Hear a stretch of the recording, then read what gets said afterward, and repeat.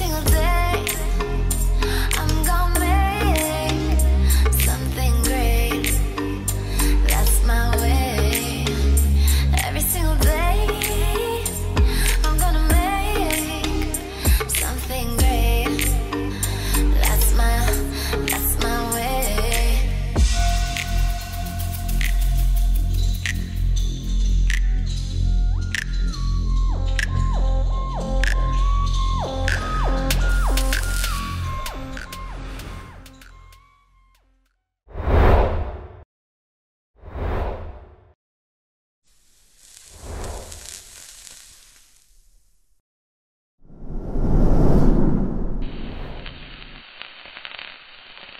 Hey guys, from the Soysauceassassin, welcome to another episode of Cigar Review. Today, we are reviewing one of the cigars that I received from Eric Smoke One if we had one from the very beginning, and I waited on smoking it. More like I forgot. So, this is the, I believe, Fuente Don Carlos Edition de Aniversario 2018.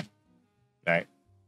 Hopefully I got this right, because I could be wrong. But based on the look of it, I think that's what it is. All right, let's take a close look at the cigar. It is a, based on the size, Toro 6 1/4 by 48. So it's like a thin Toro. MSRP, I believe what I can find is $36.50. So $36.50 each. Being a Fuente, I would say this is a Dominican Puro. So, that's what we gotta go with. Because I can't find information on it. Okay? Alright, so now the cigar itself, right? I know through the close-up video, we didn't take the wrapper off, so we're gonna take that off right now. First, you get this black ribbon. Nothing to scream about. Then we have cedar. Nothing to scream about. I mean, technically, you could let it like this if you want, so you get a little bit more cedar. But I'm not gonna do that. It's always like a fire hazard, in my opinion. All right, so this is what we get. All right.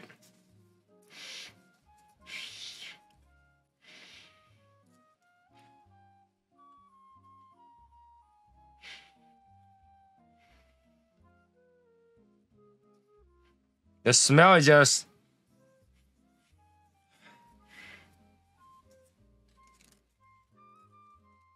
lighter than the cedar smell. $30-something. Let's see if we can get to $30-something. Ugh. All right. Come on. There you go. Come off. I know you want to come off. Okay. Whoa. Wow. Okay. A very pronounced raisin. That's what it tastes. A very pronounced raisin.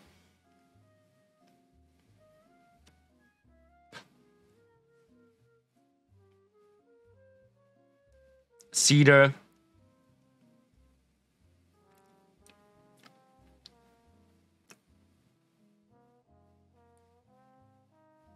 I think that's all I got. Very pronounced raisin and cedar.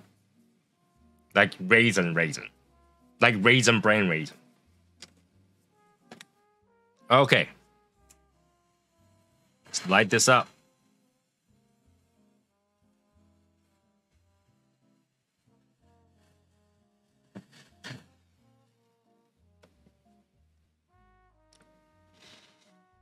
All right, surprisingly easy to lit.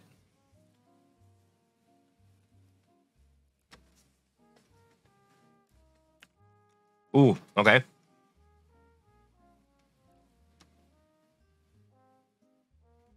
Cedar, raisin, earth, pepper. Oh.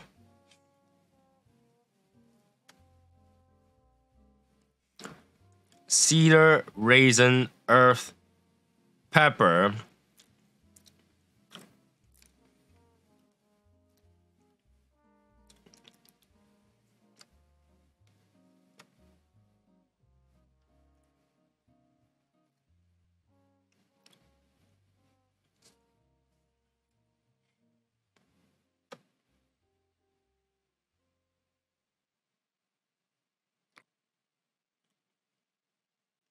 little bit of creaminess. Ooh, pepper.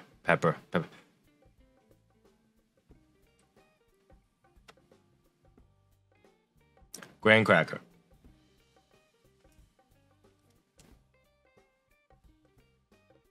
All right, so we'll kind of get a gist of it. And I also want to mention that this wrapper, even though the whole thing is a Dominican Puro, the wrapper deserves a little recognition because I just found it. Is Dominican Chateau de la Fuente Sun-Grown Rosado. It's a mouthful. But does it really matter to a smoker? Probably not. Probably not. So yeah. Let me smoke 1/3 and then we'll talk about this. Be right back. First stir went from really earthy to really sweet graham cracker.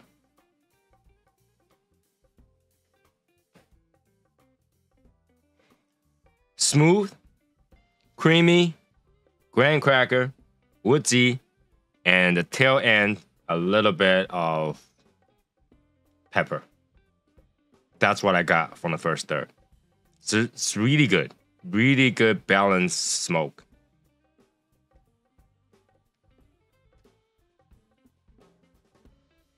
There's a little bit of almond notes hiding behind that graham cracker.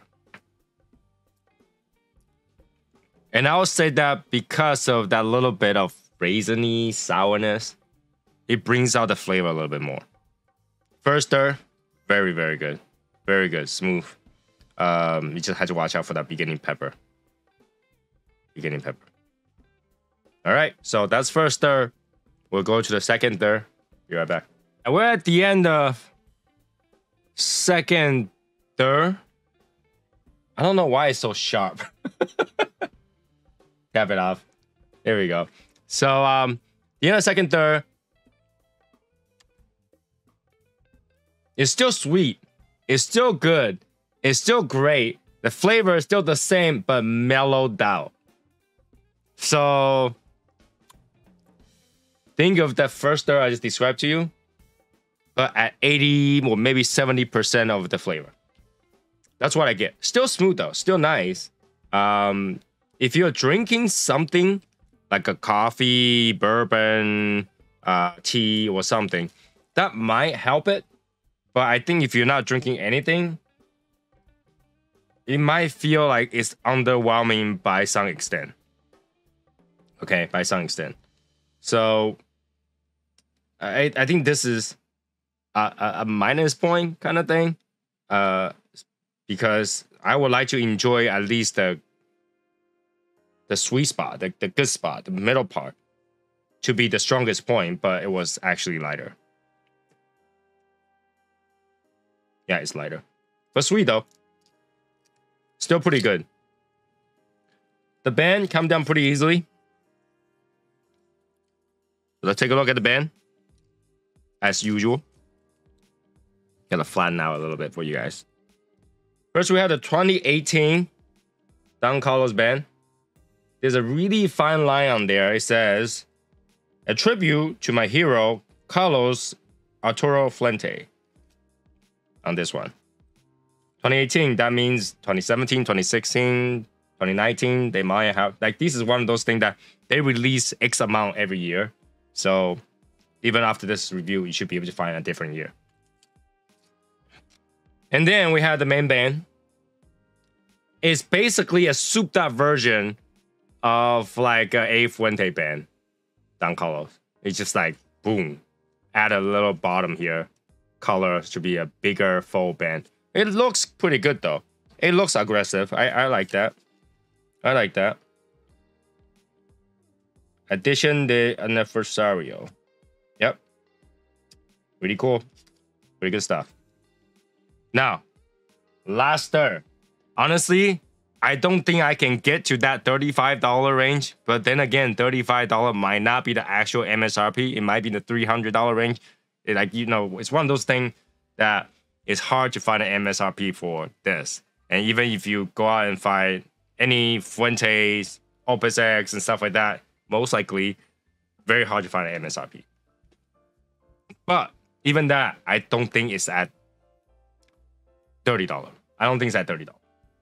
Okay, so let's finish this up and we'll give it a score or a price and what I think about the last stir.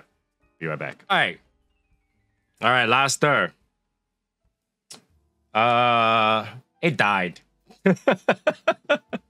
The flavor probably dropped by more than half. It's probably at 10%, 20% of its flavor profile compared to the first one, the first stir. So yeah, last stir wasn't that enjoyable. Like, you know, I literally can stop smoking, it won't do anything. A little bit woodsiness here and there. That's pretty much it. So with that being said, it's a cigar that gradually lose flavor over time, which is, I think, is bad. I think is horrible in terms of enjoyment. Now, given that it's still a good cigar, but not as good as, I don't know, if you think about like Alma Fuerte or something like that. Alma Fuerte is at $18. This thing should be somewhere $14 to $15. $14 to $15. That might sound really harsh. But really, this thing is just a Dominican Puro. It's just woodsy. And the way they arrange the tobacco, it just gets worse and worse and worse. It's really not an exciting cigar. It tastes good in the beginning. I was excited. And then, it's not a good way to make a cigar finish well. Right? It doesn't finish well. So, and then I think about, like, you know, okay, experience of smoking other cigars at the $18 range. I find plenty of $18 range beats this one. Easy, right? So I'm going to drop it down and then continue to drop down now in the $14, $15 range. So yeah, that's the price range I'll give it. $14 to $15 range. Now, should you still seek it out?